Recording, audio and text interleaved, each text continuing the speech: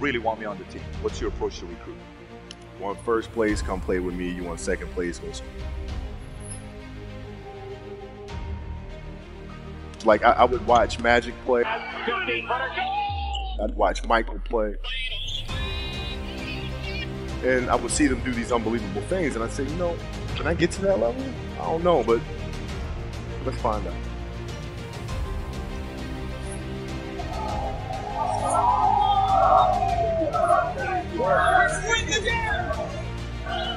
That's why he's the best player in the game. Everything was done to try to learn how to become a better basketball player. Everything. And so when you have that point of view, then literally the world becomes your library to help you become better at your craft. So because you know what you want, the world's giving you exactly the information. 100%. Become better at it. Because you know what you're looking for. So many guys tell stories about your work ethic. Yeah. What was really your work ethic like, and for how long did you stay disciplined?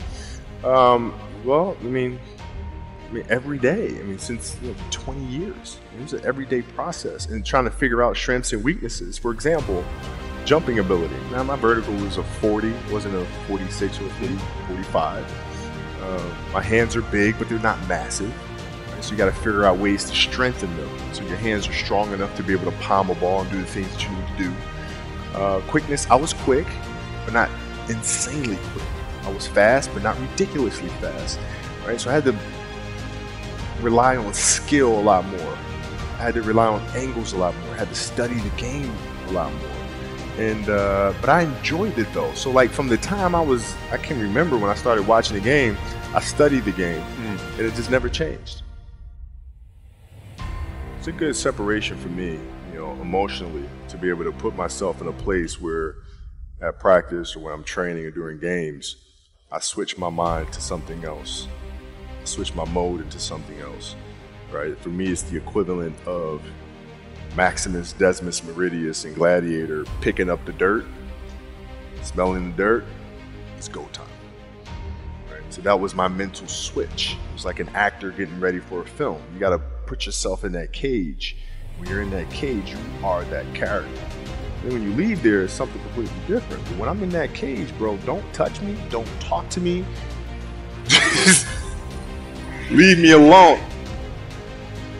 How did you get mentally and emotionally so strong where it doesn't bother you? Well, you got to look at the reality of the situation. Like for me, it's not, you kind of got to get over yourself. It's not about you, man. Like, oh, okay, you feel embarrassed. You're not that important. Get over yourself. That's where you go. Get over yourself, right? Like you're worried about how people may perceive you, and like you're walking around and it's embarrassing because you shot 5 air balls. Get over yourself, right? And then after that, it's okay, well, why did those air balls happen? Got it. High school, year before, we played 35 games, max, right? Week in between, spaced out, plenty of time to rest. In the NBA, it's back to back to back to back to back to back to back. I didn't have the legs. So you look at the shot, every shot was online. Every shot was online, but every shot was short. Right? I got to get stronger. I got to train differently. The weight training program that I'm doing, I got to tailor it for an 82-game season so that when the playoffs come around, my legs are stronger and that ball gets there. So I look at it with rationale. Say, okay, well, the reason why I shot air balls is because my legs aren't there. I go, well, next year they'll be there. That was it. Done. Done. Were there some names that you looked at and said, these 3 guys are as crazy as I am?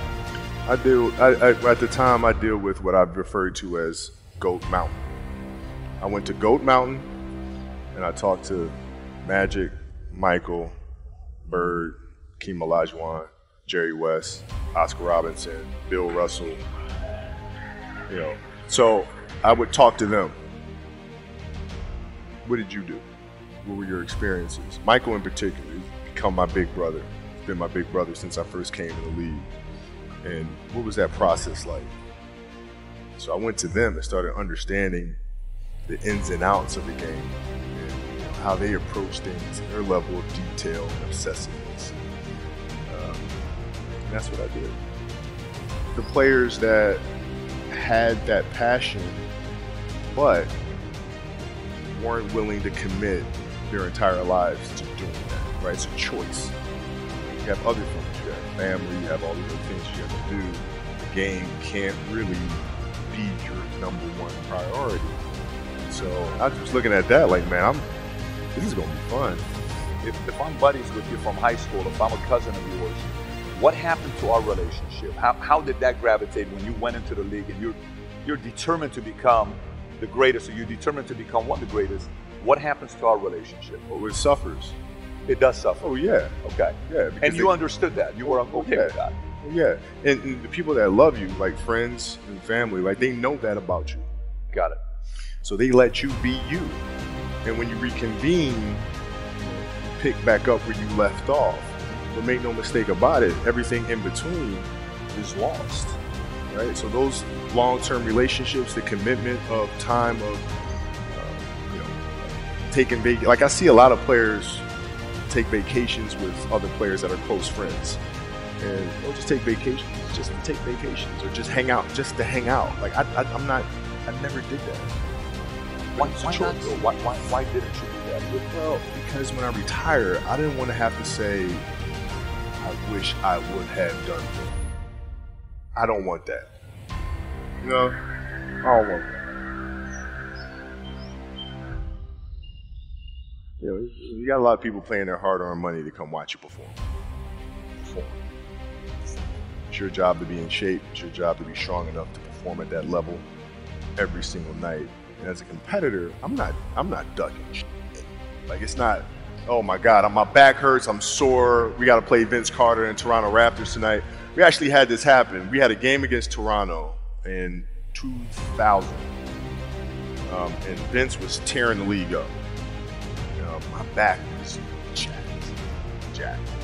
Like the perception of that, like what? Kobe's missing the game against Toronto, Vince Carter, because my back was really spasming. But people will be like, what? Oh, he's ducking Vince. Excuse me? No, I don't think so. So I would be in the layup line like, okay, there's a lot of days where you can rest and recover. Today ain't one of them. Your back can bother you any other day. That ain't bothering me today. Wow. He gonna have to see me today. Yeah. Oh man. Yeah.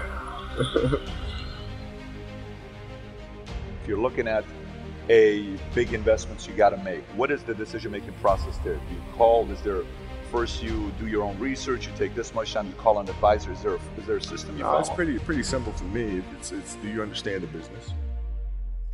Is it a business that you can help in some form or fashion? What are the barriers of entry to that business? And the entrepreneurs themselves, the company itself, do they have a culture that you believe is sustainable? Are these leaders people that you believe in? Are they people that are obsessives? And in turn, have they created a culture of obsessiveness? So I tend to look at those 4 factors, and that's big right there, by the way. I don't know if you guys caught that right there. That's pretty massive right there. Same determination. What's your current work schedule look like? It's different because I personally am not writing every word of the novels. I am not animating the films. What I have to do now is make sure that the people that we bring in, these obsessives that we bring in, are challenging themselves to do the best job that they think they can do. That's what I'm there for. Is for them to constantly look in the mirror and self-assess and challenge themselves. If we have a project and you're saying, okay, I can do that, that's not the project we want. Projects that say, I don't know if I can animate that. I don't know how to write that story. I don't know how to do that. Those are the things we want, because through that curiosity, you'll reach a level that you didn't think was possible. So running the studio, that's what I'm doing.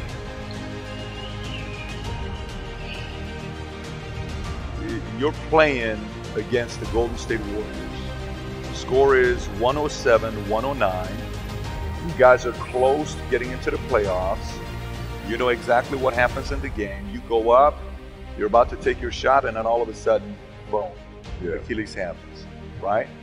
He went and hit the free throws, and then you walked off the stage. Yeah. You got the surgery done. when I went in the trainer's room, my kids are in there, and you know they're looking at you and stuff, and I'm looking at them, and I'm like, it's all right, Dad's gonna be all right.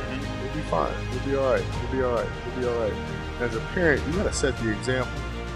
You gotta set the example. This is another obstacle. This obstacle cannot define me. It's not going to cripple me. It's not going to be responsible for me stepping away for the game that I love. I'm going to step away on my own terms. And that's when the decision was made that, you know what, I'm doing it.